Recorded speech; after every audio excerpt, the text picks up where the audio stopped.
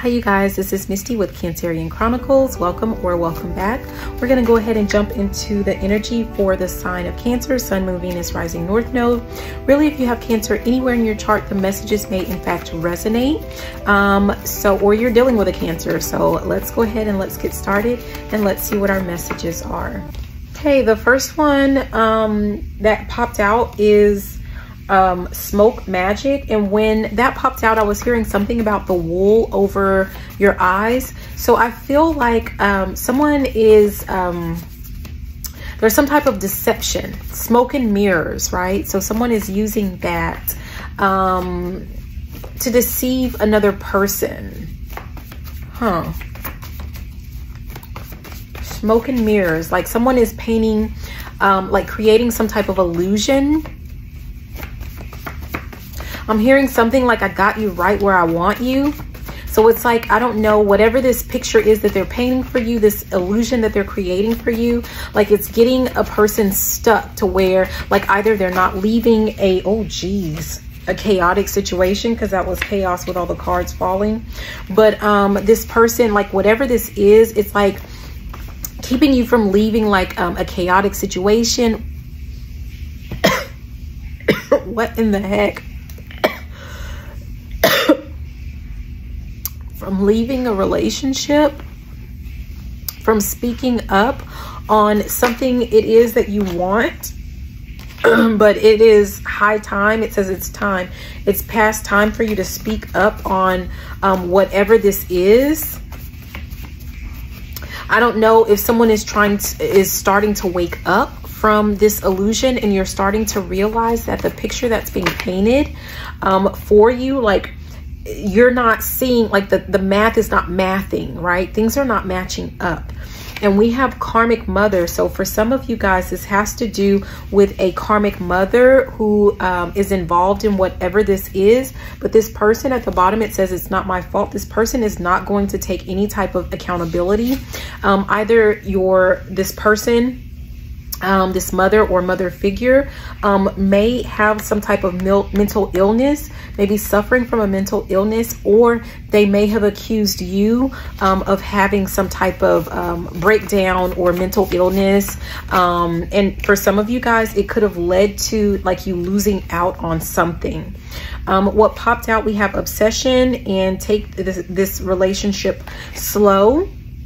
This is falling under smoke magic. So I feel like, again, going back to this relationship type thing, the guidance, like with this, take this relationship slow. Someone is painting a picture, an illusion of like a relationship, but they're not really, like there's no action to back it up.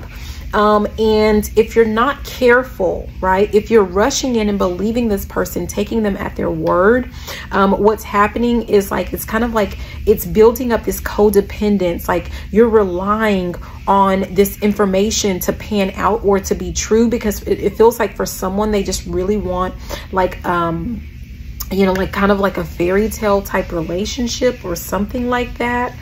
And yeah, this is leading to some type of obsession, perhaps, or that's this person's goal. This person's goal is for you to be completely obsessed with them. Okay, that's what I'm getting. Something flipped over, but oh geez, but I did not get it. Yeah, we have don't chase money, attract it, and this is falling under it's time.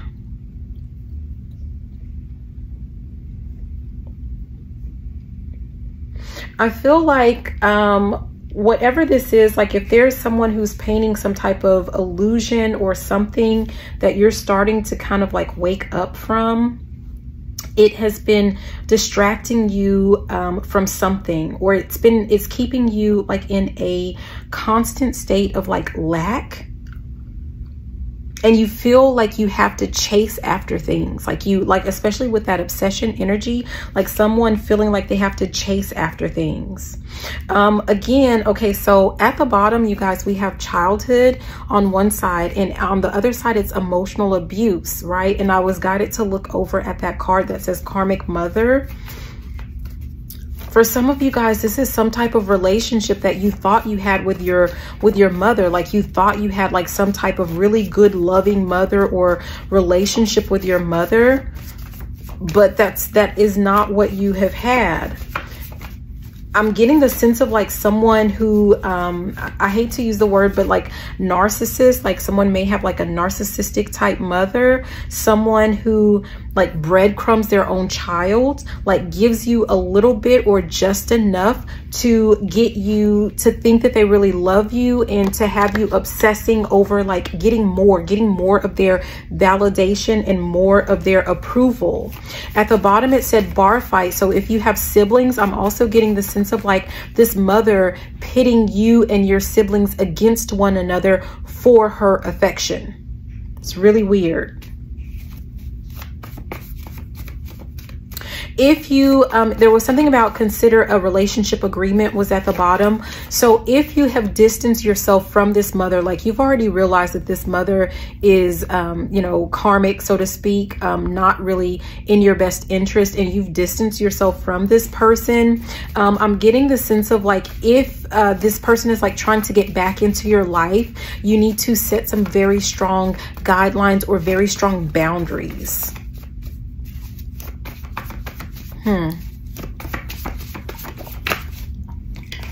We have benefactor, and this is falling under karmic mother. For some of you guys, I don't know if this person, okay, so at the bottom it says early adulthood. Some of you guys may have had something left to you when you were like, you know, between the ages of 18 and 20 is what this says. So someone could have left you like some type of inheritance or something like that. On the other side, it says, can we just be friends? This could have been like a friend of the family, not necessarily a family member. And the information was like given to or sent to your mom or your mom's house or something like that. But, going back to where I said breadcrumbing, I'm getting the sense of like, this mother may have like, when you needed something, like maybe they gave it to you, but they never let you know that like you already, like it was your money, or it's something weird like that. I don't know. This is weird. Okay, let's see what else we get. Yeah, what tried to pop out is third eye fully open. For some of you guys, you may have had like some type of dreams related to this, or again, like I said, it's like the smoke is starting to clear out and you're starting to see a person, whether this is, you know, like, of course, I guess I should just stick with the mother thing since that's what actually popped out, but you're starting to see this person or the situation for what it is.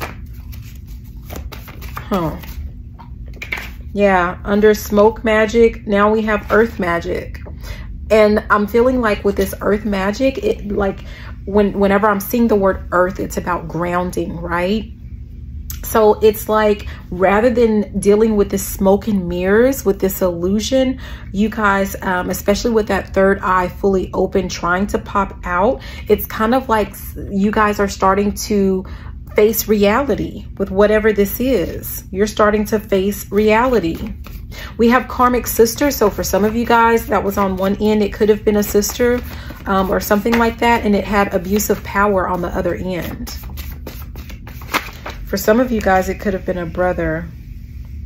We have heart chakra that came out. I feel like it's time for some of you guys to focus and do things that you love, that make you happy, rather than trying to chase after some type of validation or trying to make other people happy. That's the message. I feel guided to say like the only person that can make that other person happy is them.